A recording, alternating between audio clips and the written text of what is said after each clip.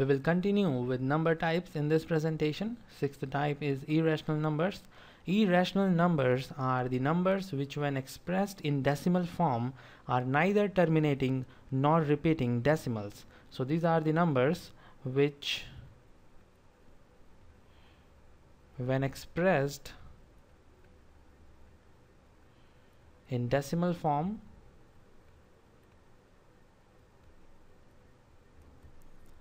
are neither terminating or repeating decimals. For example, if we take 4 by 2, then 4 by 2 is equal to 2.0.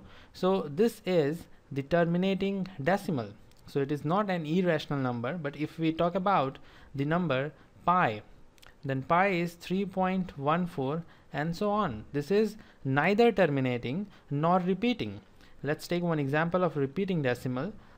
10 divided by 3 is equal to 3.333 and so on. So we have repeating decimal. That's why 10 divided by 3 is not an irrational number, but it is rational number. So in case of irrational numbers, we have the numbers which are neither terminating nor repeating. This is the case of termination and this is the case of repetition.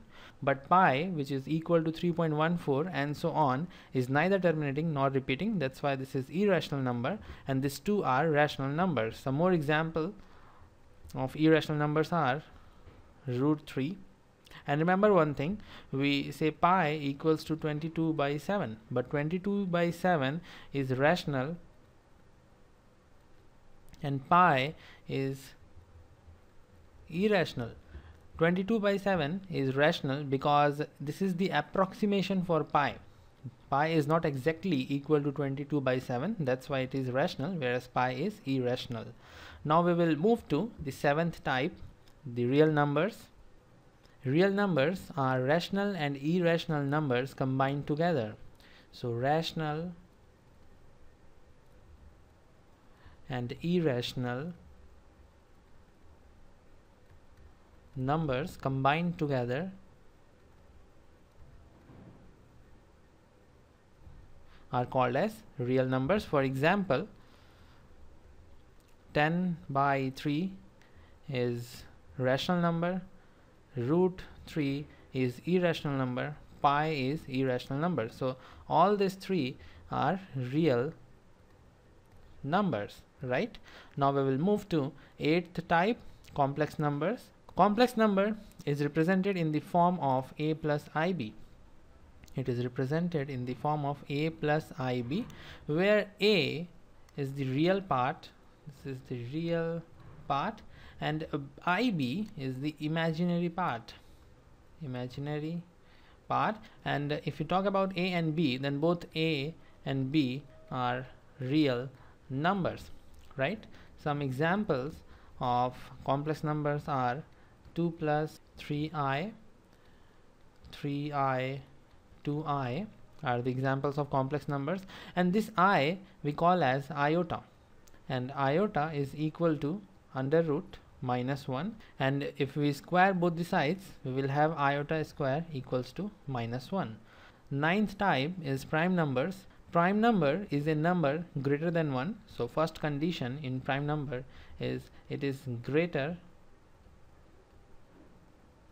than 1, and second condition is it is divisible by 1 and itself only, and not divisible by any other number. It is divisible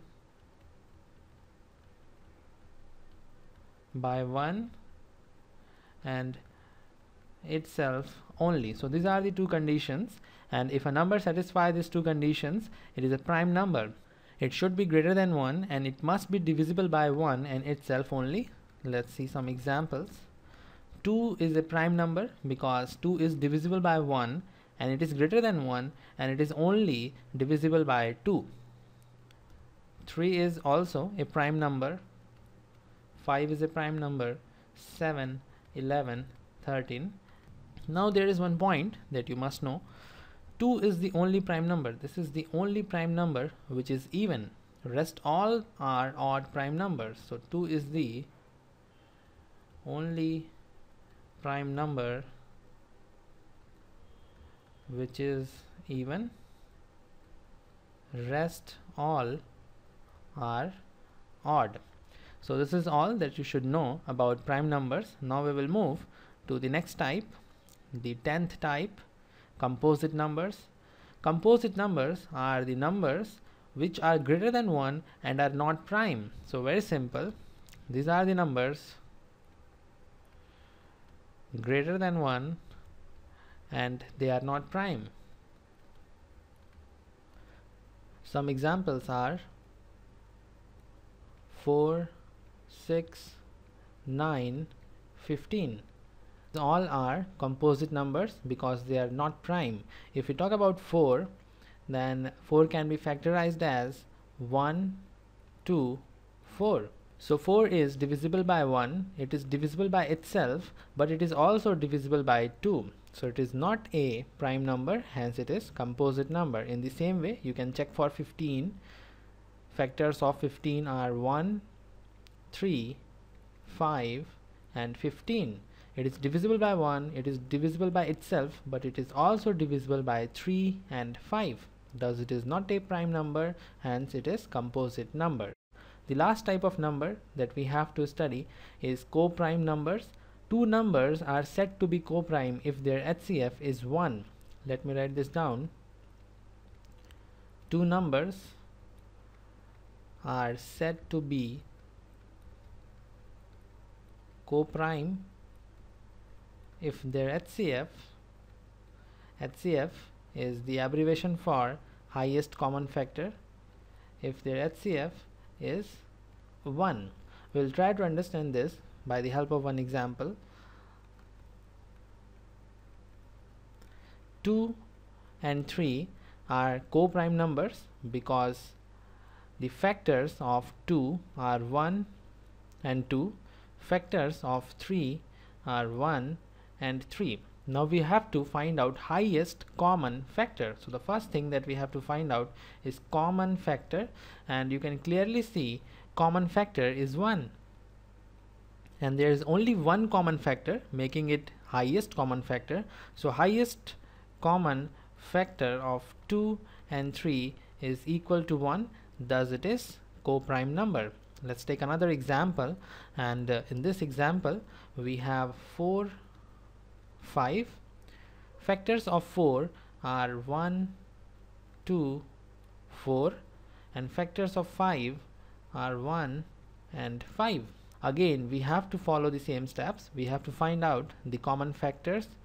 1 is the only common factor, hence 1 is the greatest common factor. So 4 and 5 are co-prime numbers.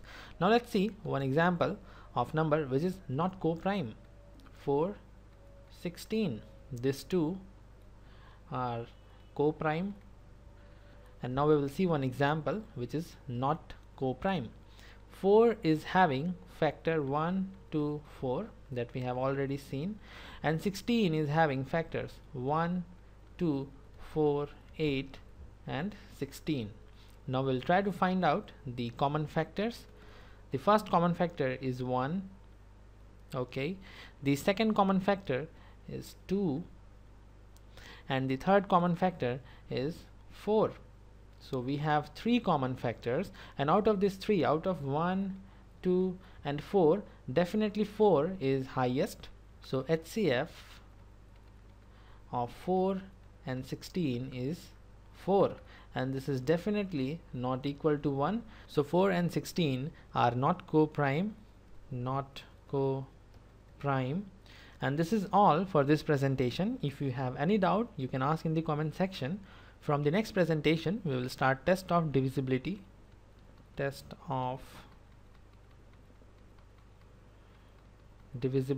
is very important presentation. So see you in the next one.